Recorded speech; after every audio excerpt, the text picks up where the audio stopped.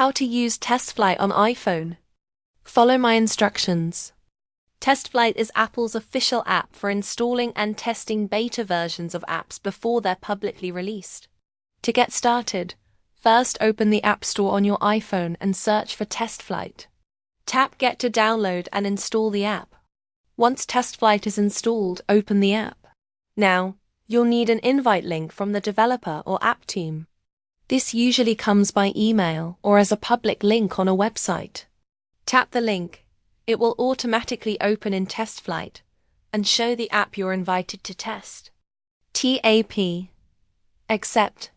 Then tap Install to download the beta version of the app. After installation, you can open and use the beta just like a normal app. When you test it, you'll notice a yellow dot next to the app name.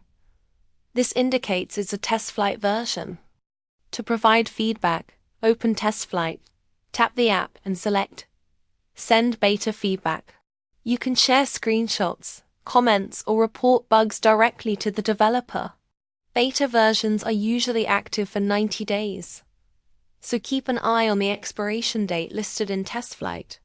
If there's an update, TestFlight will notify you and let you install the latest version. Thanks for watching.